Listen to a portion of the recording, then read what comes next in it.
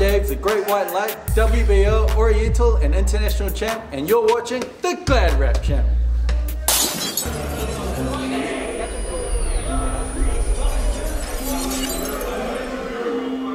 All right, here we are with Marcus.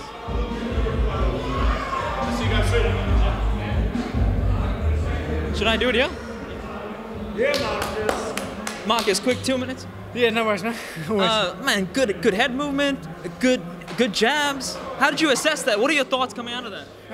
Yeah, it was just, I mean, looking at that first round, knowing that I had the speed, you know, so it was just a chance, just an opportunity to pick him apart, really. But huge credit to Peach Boxing and to Omar for stepping up on late notice and giving me a chance to get out on the show. So really respect that, bro. You're a legend.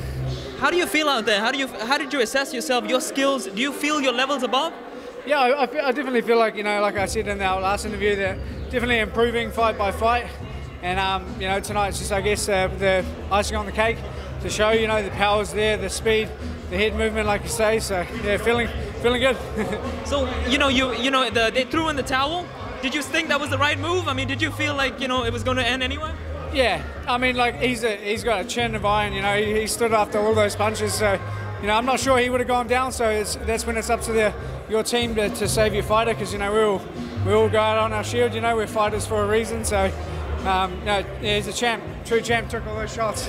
The body looks good, you don't look like you're banged up at all. I mean, I don't see any black eyes. How do you feel? I feel good.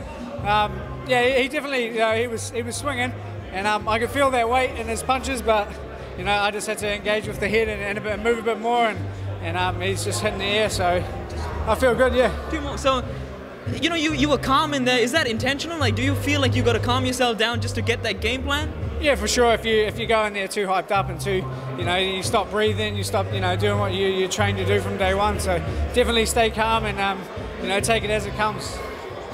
And did you follow your dad's advice? Go to the body? I saw you do that, actually. I feel like I did. Yeah. You know, he's probably still going to critique me on that, but I feel like I did. No, he did. He got some good body shots. Were you proud of his performance? Oh, yeah, definitely, yes. I mean, Omar, you know, he took those body shots like they were nothing, so, you know, it was good. Hats off to him. It was an exciting fight, man. Do you know what's next, or just for now, just relax for now? I'm not going to let the cat out of the bag just yet, but yeah, we're definitely lining something up for August. Hopefully a title fight, so yeah, you'll be hearing from me then. And give a message to your fans out there. Thank you all for tuning in. I know it was very late notice. Again, thanks to Omar for stepping up. And cheers, guys. Thanks for supporting me. And have a good night. Thanks, champ. Thank you so much, man. Thank you.